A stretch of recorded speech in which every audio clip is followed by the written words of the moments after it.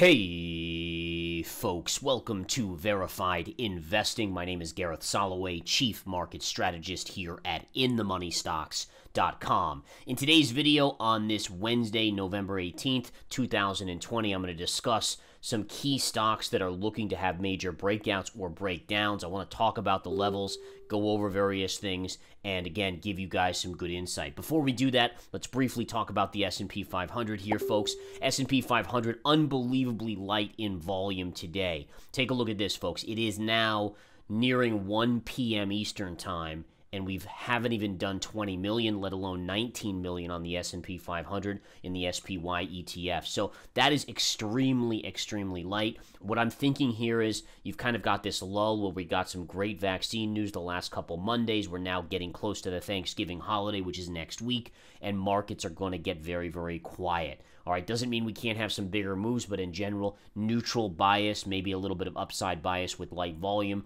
until we get through the holiday of Thanksgiving in just over a week. All right, so that's the analysis there. Very simple on the S&P 500, nothing more to report. Just looking at the charts, you can see, again, big reversal candle here. We're still trading inside of this big reversal, which actually is slightly bearish. But again, with the volume getting lighter, unless we get bad news, it's hard to imagine that the markets would sell that dramatically before we get through the holiday season. All right, and not just the season. I think you could sell in early December and so forth, but really the Thanksgiving holiday next week. All right, so keep an eye on that. Now, a couple stocks I want to go over. LOW has to be looked at here, folks. There is a head and shoulder breakdown. Before I discuss this head and shoulder breakdown, what we need to do is just briefly remind you guys, follow me on Twitter at Gareth Soloway. Again, that's at Gareth Soloway on Twitter.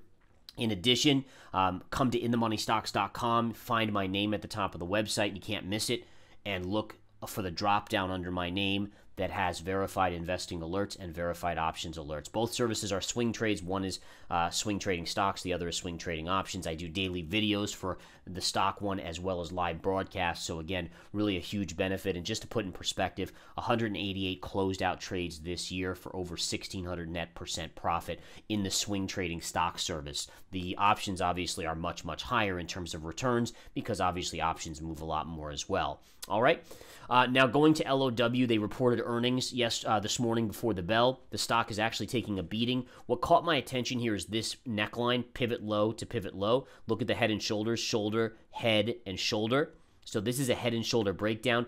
Intraday, this was some day trading support, but we can erase it. On a swing basis, you're going to see further downside. This is your next target on the downside for the head and shoulders. So this stock should essentially continue lower until you get to about 138. Once you get to 138, which is another $12 lower over the next week or two, you should see some significant support, and the stock could find some support there and bounce.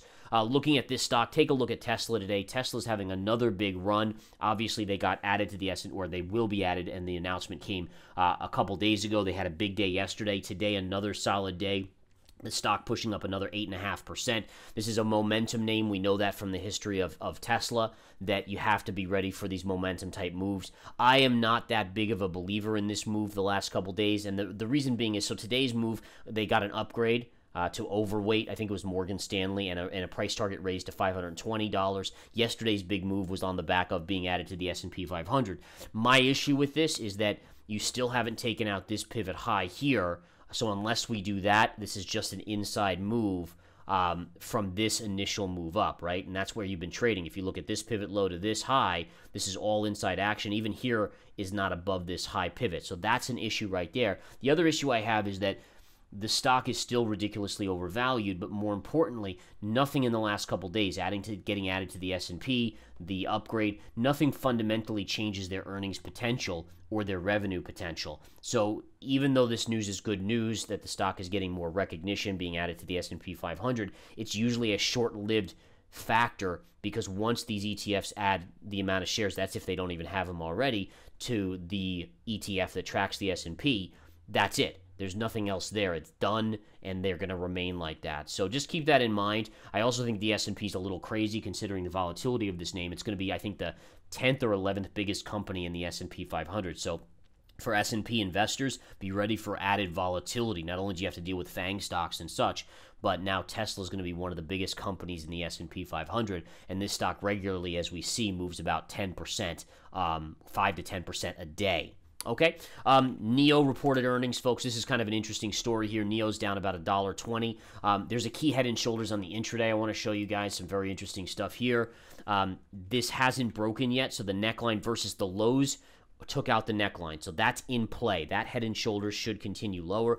Basically, for the NEO head and shoulders, you need this neckline to break. Look at how many pivots are along this line. Pivot, pivot, pivot, pivot, and pivot. And the point here is that when NEO breaks this line, notice I'm not saying if, because based on everything I'm seeing, it will eventually happen. Just a matter of is it tomorrow or next week or next month. When it breaks, the target, if you calculate, and this is something that we teach here at InTheMoneyStocks.com, calculating head and shoulder targets.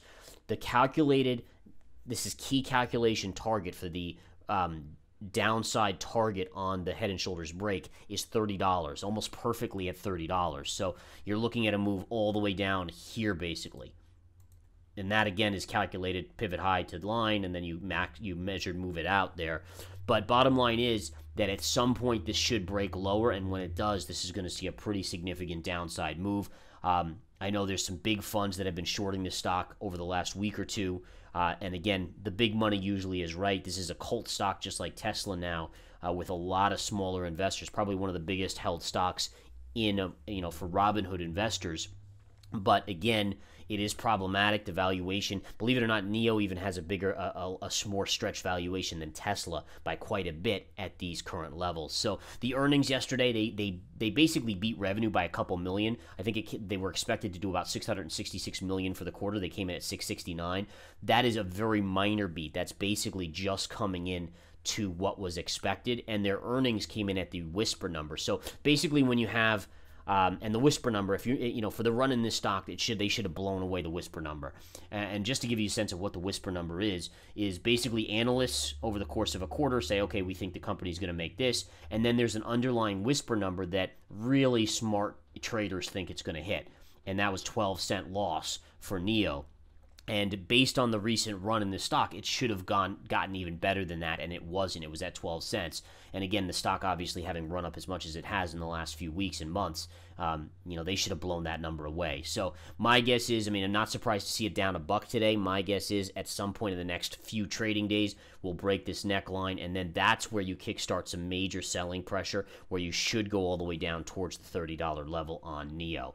All right, guys, don't forget, come follow me on Twitter at Gareth Soloway, and also come to InTheMoneyStocks.com. Follow me there. You can join the services, verified investing, verified options. To pick one, pick both, whatever you want to do. And again, get my live trades there at InTheMoneyStocks.com. Take care.